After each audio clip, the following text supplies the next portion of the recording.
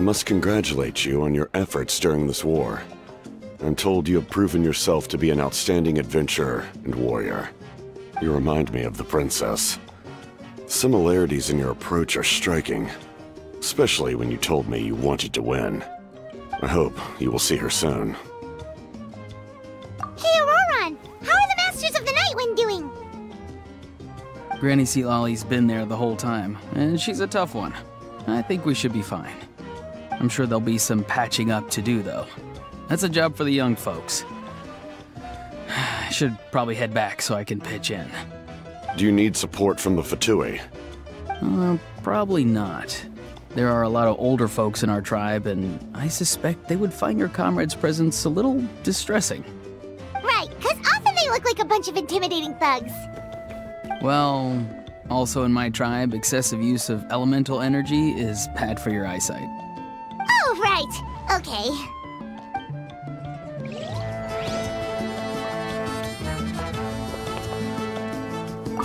I'm still somewhat in disbelief that a united people prevailed against the Abyss. Do I sense some regret in your words? A degree of regret is inevitable. But above all, I feel profound admiration.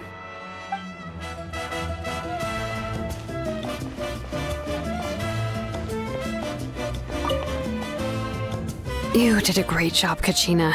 Oh, you're much more confident now. Seems like winning the pilgrimage gave you a real boost.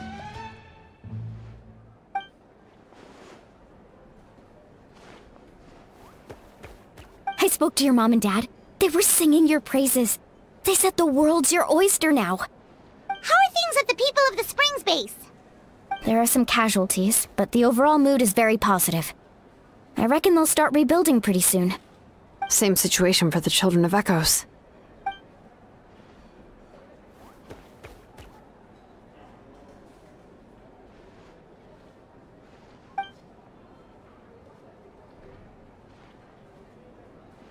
Oh, that's a great idea. Let's do it together. Let's hope that their sacrifice marks the beginning of a new age for Natlan. An age of unprecedented peace.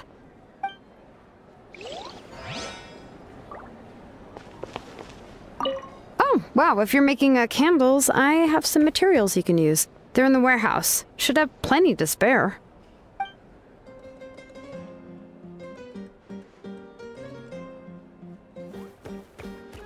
Ah, good point. I'll go instead.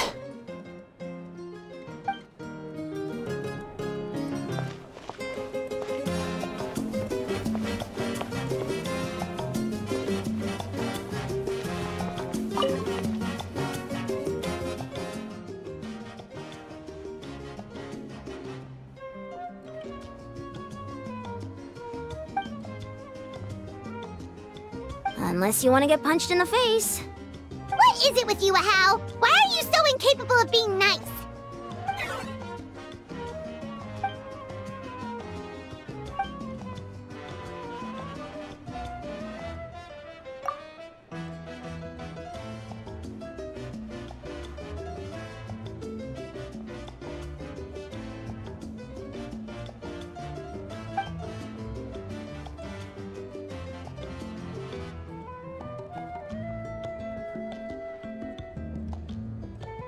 The Collective of Plenty was the furthest from the Abyss's entry point, so they didn't have as many monsters to deal with. From what I hear, they got off relatively unscathed. But it might have been a different story if Chaska hadn't gotten there when she did. That's good to hear. All's well that ends well.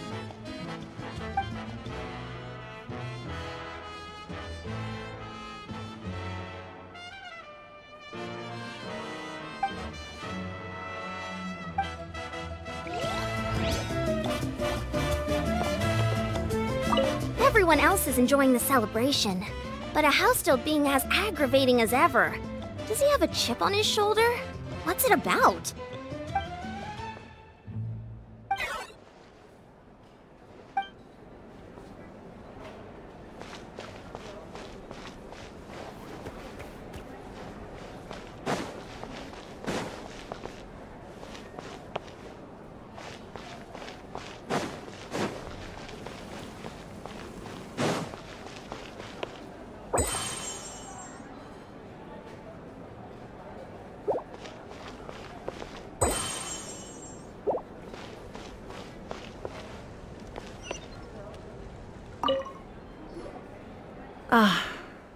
Welcome. You seem a little out of sorts. Are you just tired, or...? I guess I am.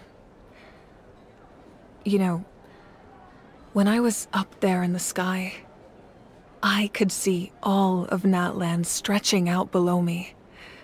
People everywhere, giving everything they had for a chance at victory. If only I'd been quicker. Maybe they wouldn't have... And Koichi. Maybe she'd still... I'm sorry. Now is not the time for that. Fruit juice, right? Make it a large? True. My 500-year plan has almost come to fruition. Just one last step to go. Namely, my final battle against the Abyss. But battle is second nature to me, so I'm not feeling a huge amount of pressure. It was so awesome. The way you exploded that thing in the sky with one almighty punch! Are you always gonna have that kind of power from now on? Oh, that was the Divine Throne unleashing my full potential. And it was only temporary. I can't wield that power for any length of time. My body wouldn't be able to handle it. Likewise, the amplified power of the Ode of Resurrection was also temporary. From now on, it's back to ancient name-bearers only. Correct. We dealt the Abyss a critical blow. So for the time being, it's too weak to sustain regular invasions. I hope the people will be able to enjoy this period of peace. Or rather, assuming all goes to plan, eternal peace. We've had centuries of war with the Abyss, and it's high time we brought that chapter to a close. Anyway, there's something I've been wondering about. I know you've been at the center of some major events in other nations too, and fought many powerful foes. In this war, you were in the thick of it once again, dashing around tirelessly, supporting the fighting on all fronts. So tell me, what drives you to do this as a mere traveler passing through? Why risk life and limb for a cause that's not your own?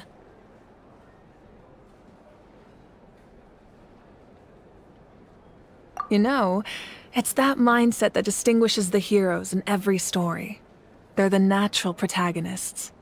What I'm really trying to say is, I would love for you, with your extraordinary talent and your sense of justice, to join me in this final step. You and I together, finally putting an end to the ever-looming threat of the Abyss. But I also don't want to take advantage of your good nature and readiness to help others. The final battle will be very dangerous, and you have the rest of your journey to consider. I'm sure you must be weary. Sleep well tonight. Let's talk again tomorrow in the speaker's chamber. I'll give you more details on the final battle, and then I hope to hear your verdict.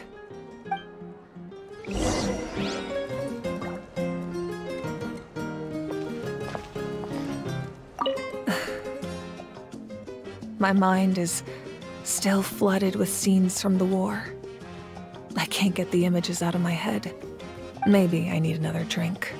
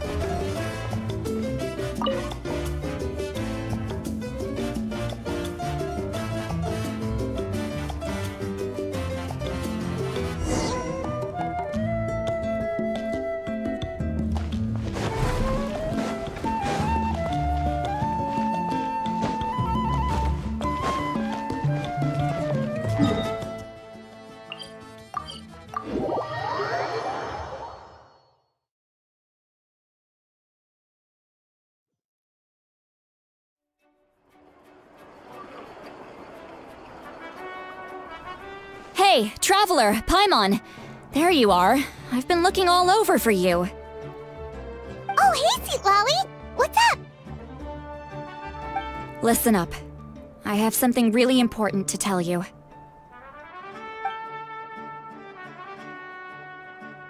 What? Are you serious? Natlan must pay the price for Mawika's use of the Ruler of Death's power. That price is death. And only Mawika's death can clear the debt.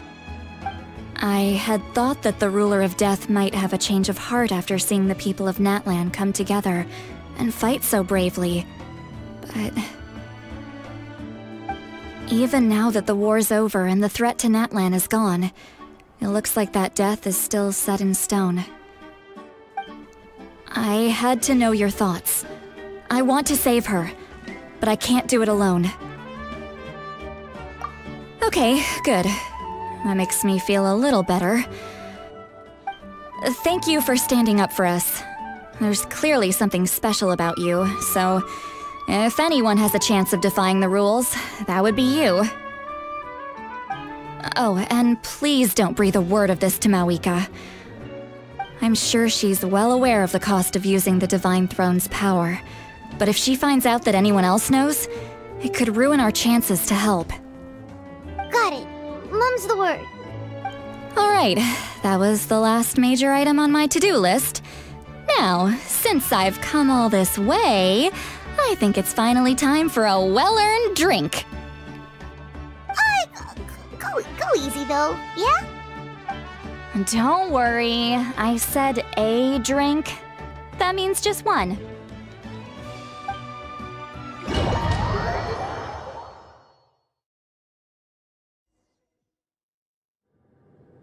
All right, you little munchkin, if you keep pestering me, I'm gonna have to get serious. I get 100 kids a day telling me they want to be the next Pyro Archon. Why should I train you? Nagging isn't gonna accomplish anything.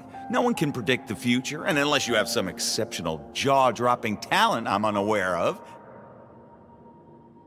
I can shoot those cornflakes in your kitchen from right here. Don't be ridiculous. You couldn't make that shot from all the way over here? Wait, hold on, you could hurt someone with that. Well, I'll be. You made the shot. The science of the canopy raised him tough. That's some real skill you got there, little lady. Maybe you really will be Pyro Archon one day.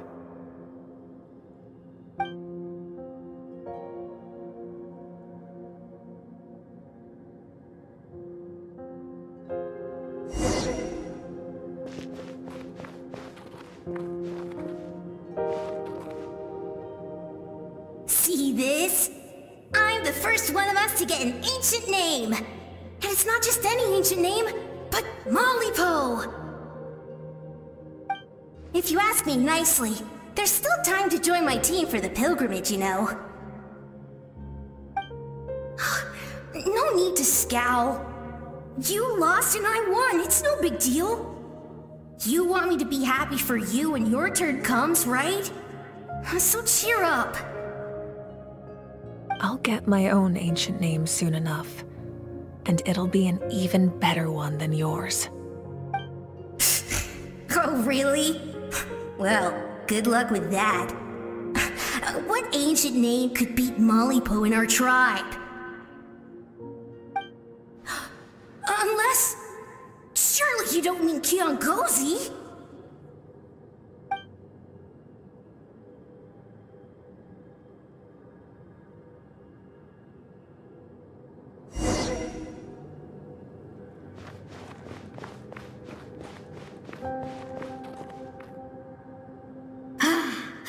That was fantastic.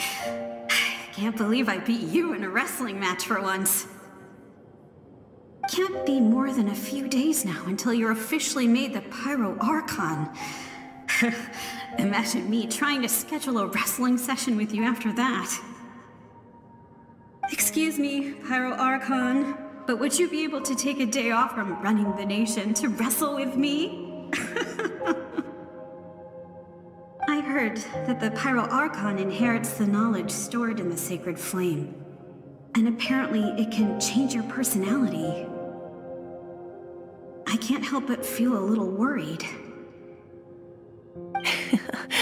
Worried that you won't be able to beat me in a wrestling match anymore? Why would I be worried about that? Never mind. Clearly I'm just overthinking things. Why would you forget about me just because of some new job? Even if that job happens to be Archon. Come on, one more round.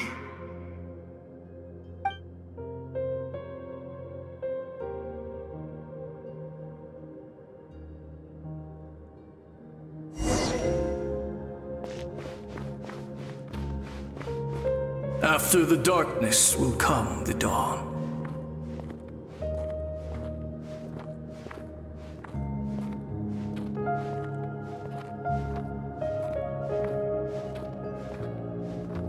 No one fights alone.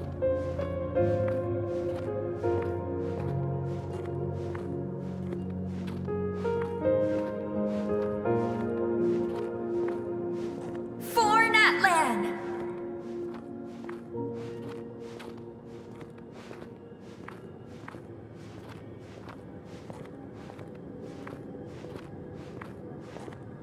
Look at the sky! It's getting brighter at last!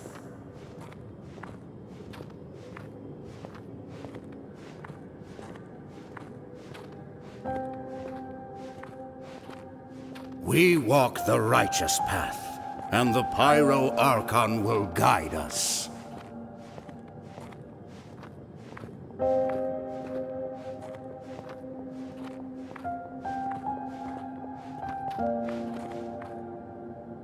The victors shall burn bright, while the losers must turn to ash. I have done what is required of me. The rules are now written into the Night Kingdom, and this will help you to stand against the Abyss. It is still not enough. All this can do is give my people courage. It will not see us through a true catastrophe. If you are to make the Natlanese alone bear the consequences of a broken world, you will have to bring more to the bargaining table. You are the greediest human I have ever met, and the fiercest negotiator. No other would seriously ask to borrow my power. My domain is death, and its power comes at a great price. The question is, are you prepared to pay? I need that power. Only a hero can truly wield it, and heroes are not afraid of dying. No. A fear of death is ingrained in all living things. If the wielder of this power cannot conquer their fear, countless innocent lives will be claimed in their stead. For only then can the price be paid. Those are the rules. Mine is a nation that will not yield to the Abyss, and it will certainly not yield to your rules. As their culture and civilization is transmitted through the generations and their faith grows, the people will go from strength to strength and reach heights that even I cannot dream of. Very well. I shall agree to help you. But I am merely a shade, and I do not have as much freedom to do as I please as you might think. Then what do you propose? Keep this a secret. If I am questioned about it, I will deny all involvement and claim that treacherous Xbalanque stole my power. That will not be a problem. Thank you. I am glad we could reach an agreement.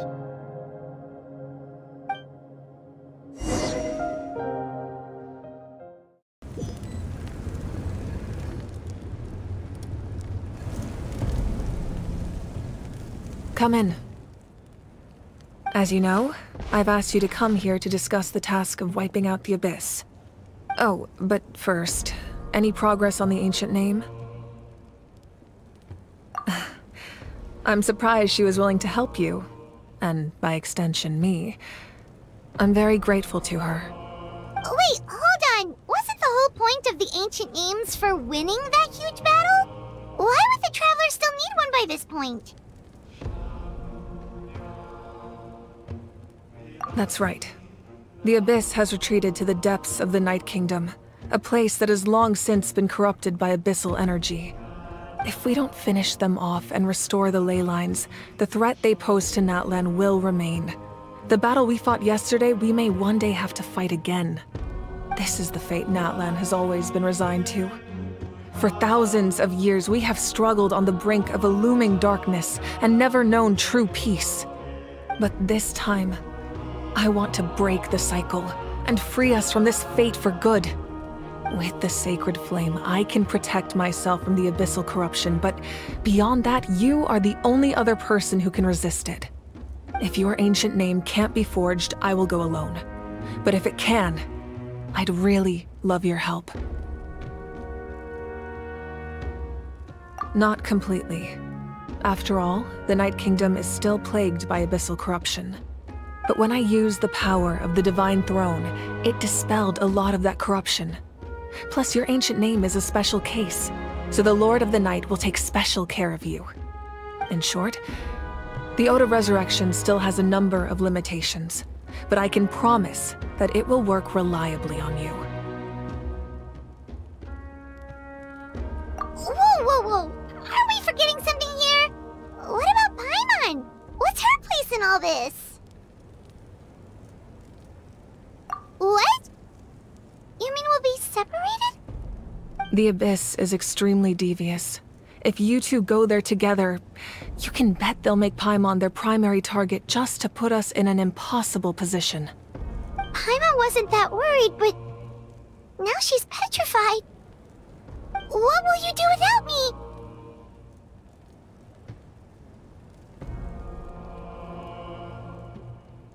Okay, well, Paimon needs to think about this because you're really asking a lot of her, but we'll give Paimon some time and she'll do her best to rise to the challenge. I greatly appreciate it. Everyone in Natlan knows how important this final battle is. You will be remembered and revered long into the future, until the end of time. If you have any other questions, please ask away.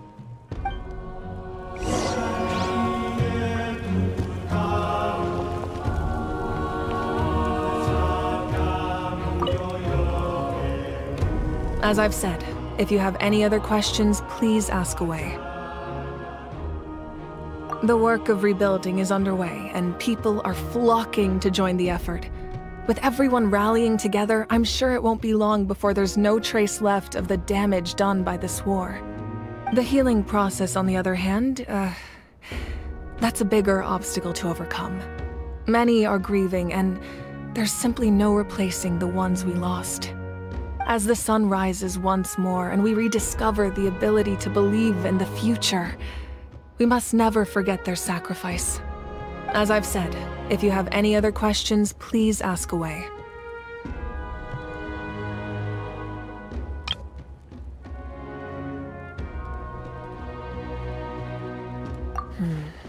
False sky.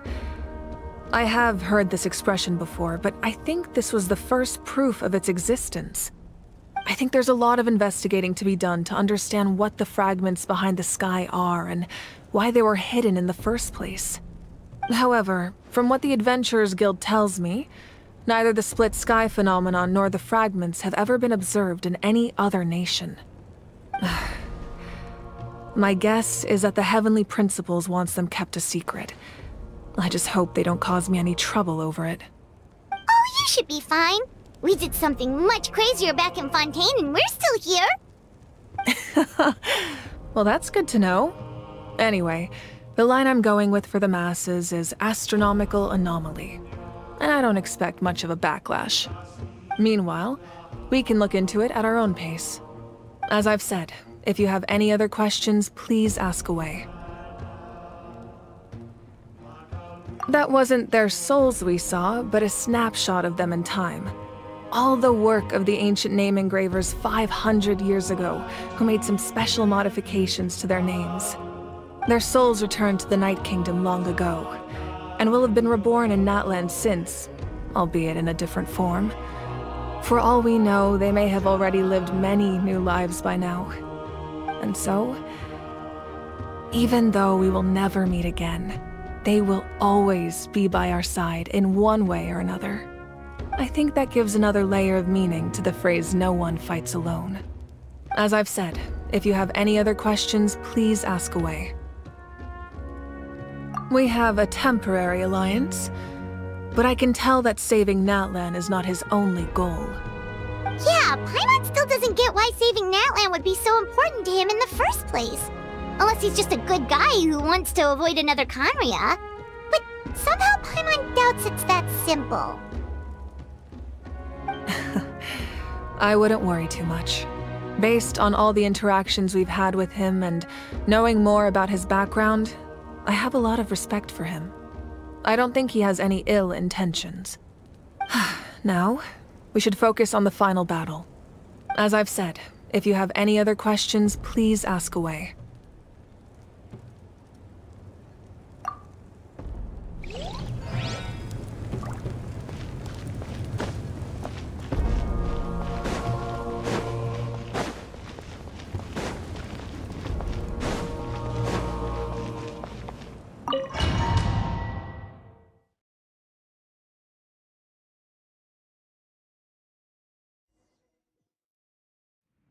The Outlander with deep ties to this land returns. And this time, he is alone. The power that the Pyro Archon used to strike back at the Abyss came from the Ruler of Death. From what I know of her rules, she will demand death in return. How do you know of this? I see. So, the Ruler of Death sent you on your long journey. Natlan still has a final battle to fight, and I too have a final foe to face. For the sake of those countless lost souls, and a hope for Natlan's future, I need your help.